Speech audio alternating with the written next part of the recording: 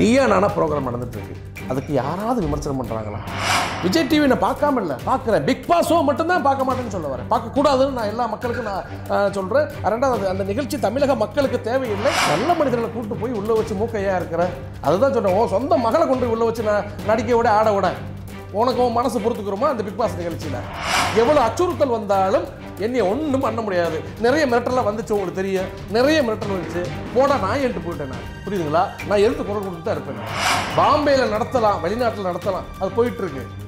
தமிழக கலாச்சாரத்துக்கு இது ஒத்து வராது. இல்லை நான் சேரனையும் சரவணையும் நான் கம்மியான ஆட்களாக நான் இடம் போடலை.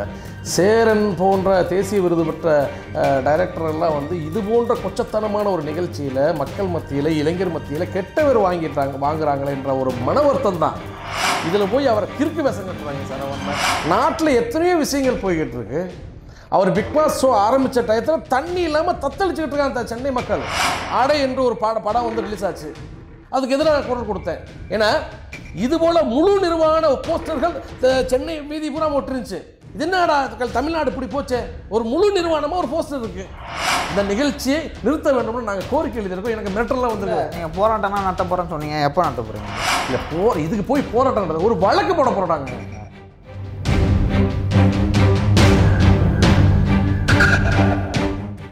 சார், யூடியூப் சேனலில் எந்த சேனல் எடுத்தாலும் உங்கள் ஃபேஸ் தான் தெரியுது. நீங்கள் தான் இருக்கீங்க. பிக் பாஸை பற்றி அப்படி விமர்சிக்கிறீங்க, எல்லா சேனலையும் விமர்சிக்கிறீங்க. உங்களுக்கும் கமலுக்கும் என்ன பிரச்சனை?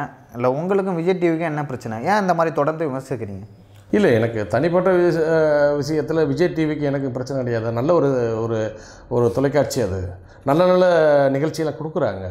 பிக் பாஸ் போன்ற நிகழ்ச்சிகள் வேணாம்னு தான் அந்த டிவியை பற்றியும் விமர்சனம் பண்ண ஒரு கட்டாயத்துக்கு வந்துட்டோம். கமலஹாசன் என்பவர்களை பற்றி நான் விமர்சனம் பண்ண காரணம் என்னென்னா, ஒரு கட்சி ஆரம்பித்தார். ஏகப்பட்ட விஷயங்களை அவர் வெளியில் பொது மேடையில் பேசினார். பேசிட்டு டப்புன்னு போயிட்டு ஒரு பிக் பாஸ் நிகழ்ச்சிகள் உட்காந்துட்டார். நாட்டில் எத்தனையோ விஷயங்கள் போய்கிட்டு இருக்கு. அவர் பிக் பாஸ் ஷோ ஆரம்பித்த டயத்தில் தண்ணி இல்லாமல் தத்தளிச்சுக்கிட்டு இருக்காங்க சென்னை மக்கள். முடிஞ்ச அளவுக்கு இருக்கிற தொண்டு நிறுவனம் கூட லாரியை பிடிச்சி இந்த டேங்கரை பிடிச்சி தண்ணி கொடுத்துட்ருக்கான்.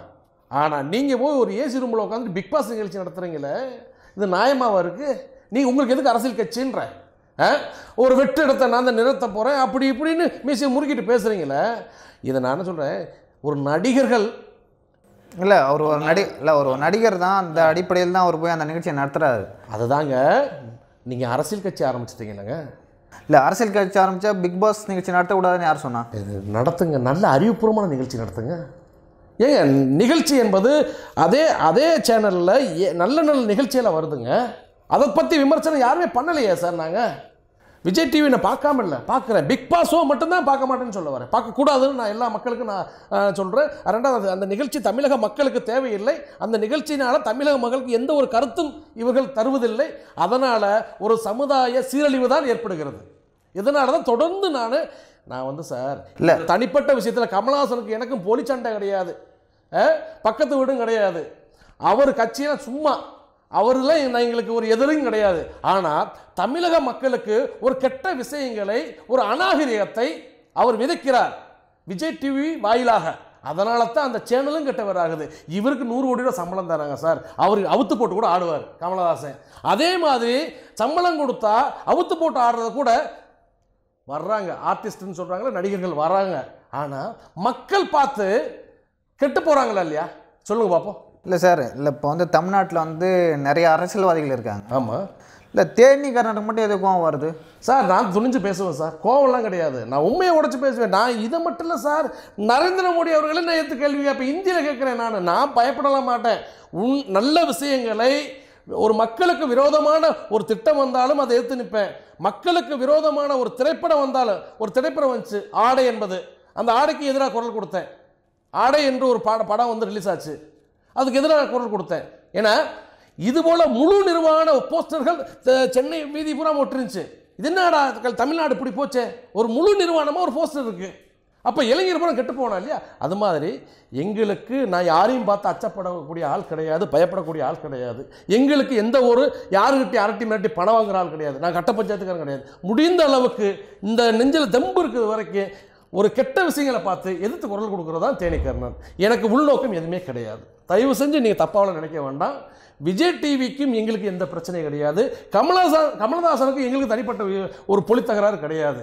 அவர் நடத்தக்கூடிய நிகழ்ச்சி என்பது அந்த நிகழ்ச்சி வாயிலாக மக்களுக்கு என்ன சொல்ல வர்றாரு அவர் சொல்லுங்க பாப்பா. நீ தம்பி நீ இளந்தறி தானே நீ அந்த நிகழ்ச்சியில் என்னையா தெரியுது உனக்கு?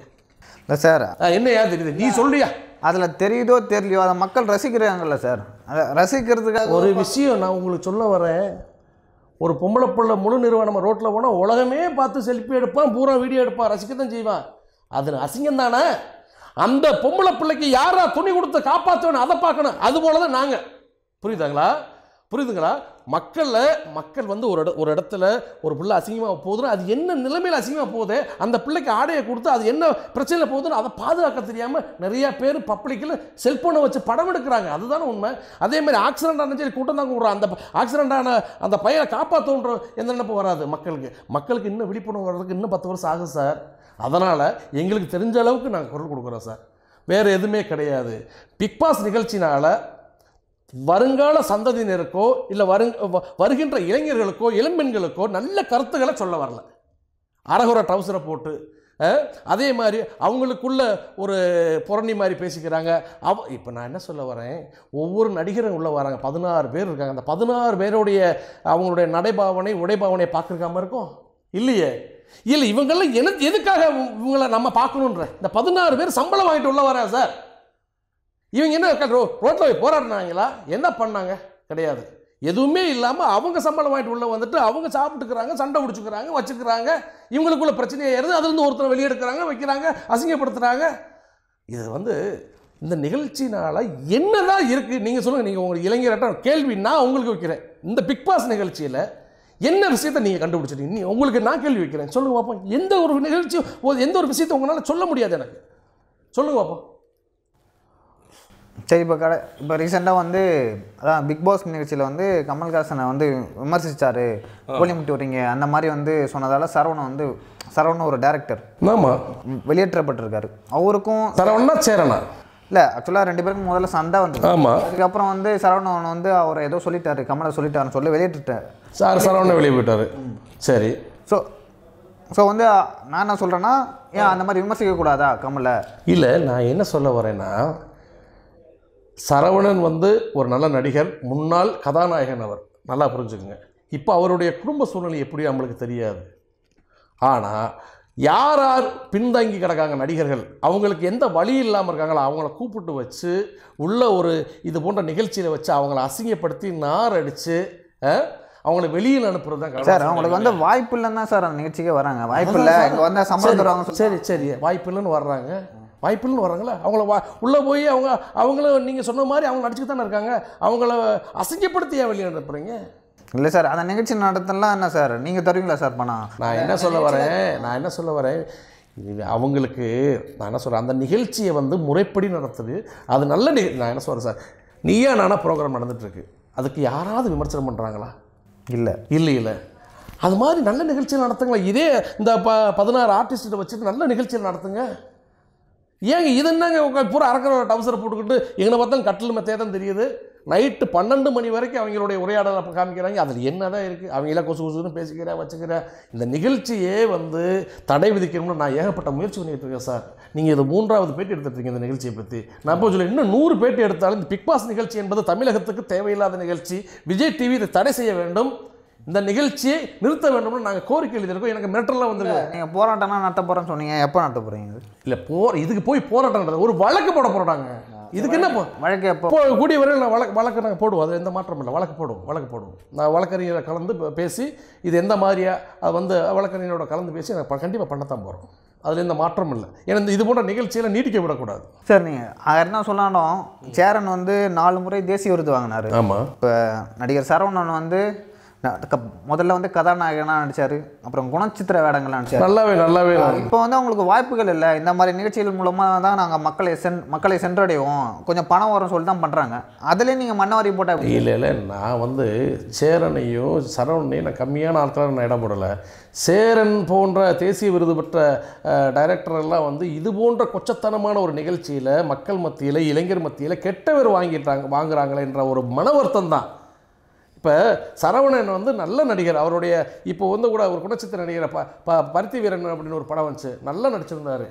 அவரெல்லாம் எனக்கு ரொம்ப பிடிக்குங்க.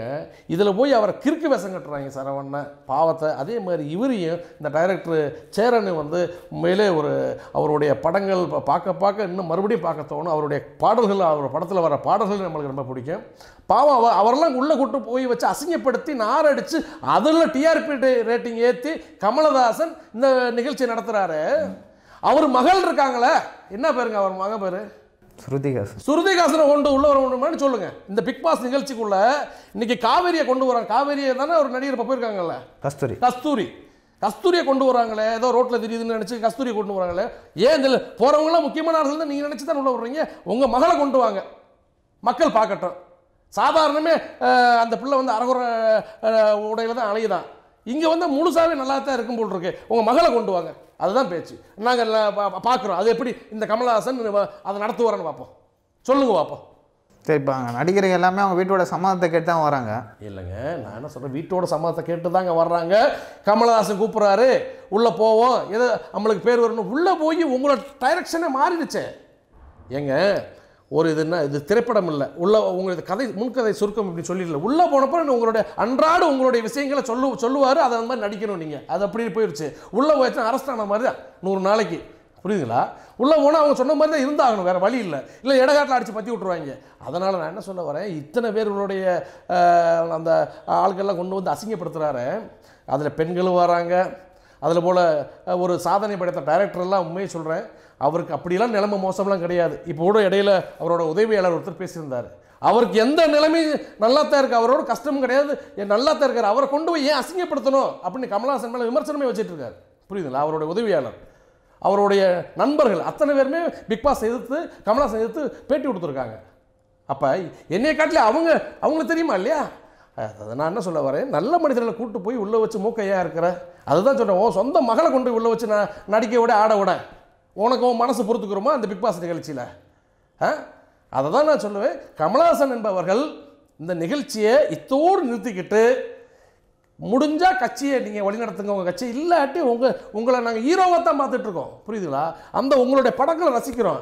இது போன்ற ஈத்திரமான நிகழ்ச்சியை ரசிக்க எங்களால் முடியாது. தமிழக மக்கள் ஏற்றுக்கிற மாட்டாங்க, நாங்கள் நடத்த விட மாட்டோம். தொடர்ந்து குரல் கொடுப்போம், அதில் எந்த மாற்றம் இல்லை. எவ்வளோ அச்சுறுத்தல் வந்தாலும் என்னைய ஒன்றும் பண்ண முடியாது. நிறைய மிரட்டலாம் வந்துச்சு, உங்களுக்கு தெரியும். நிறைய மிரட்டல் வந்துச்சு, போடா நான் ஏன்ட்டு போயிட்டேன் நான், புரியுதுங்களா? நான் எதிர்த்து குரல் கொடுத்து தான் இருப்பேன். நான் இந்த நிகழ்ச்சி ரத்தாவது வரைக்கும் நான் எதிர்த்து குரல் கொடுத்து தான் இருப்பேன். அதனால் நான் பயப்பட போகிறவன் கிடையாது, அஞ்சுறவன் கிடையாது. சார், கடைசியாக பிக் பாஸை பற்றி கமல்ஹாசன்ட்டையும் விஜய் டிவிக்கும் நீங்கள் என்ன சொல்ல விரும்புகிறீங்க?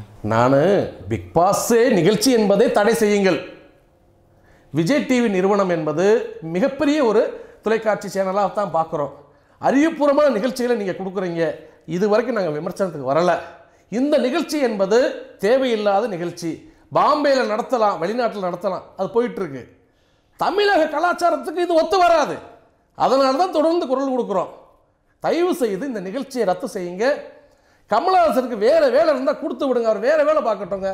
இல்லை வேறு ஏதாவது தொகுப்பாளர் நிகழ்ச்சி கமலஹாசனுக்கு இருந்தால் கொடுங்க, நல்ல சம்பளத்தை கொடுத்து.